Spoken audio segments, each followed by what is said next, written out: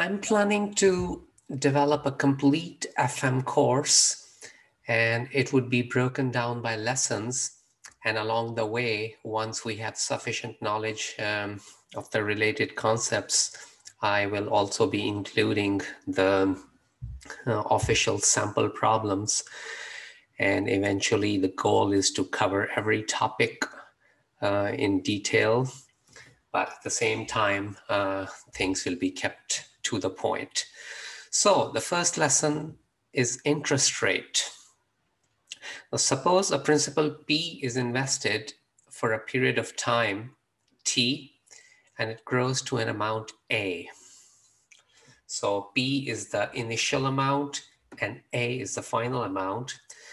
Then the interest over this period would of course be the final amount minus the initial amount. So I is equal to A minus P.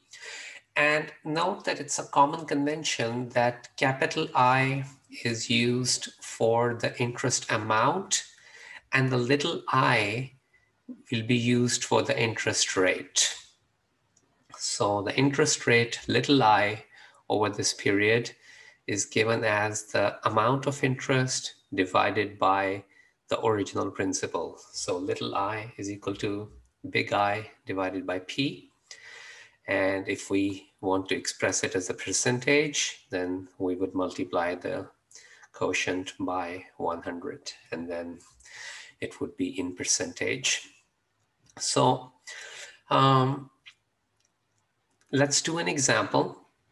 Your friend lends you 150 and you agree to repay him 165 at the end of 1 year.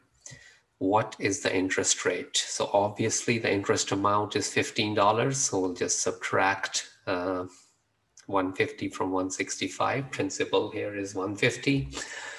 The final amount is 165. The interest amount is A minus B, which would be 15.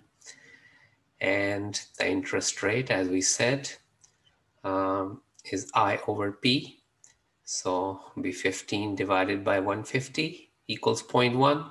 But usually we express it as a percentage. So then we multiply this quotient by 100. And that gives us 10. So it's 10%. So you can say that the interest rate is 0.1 or 10%.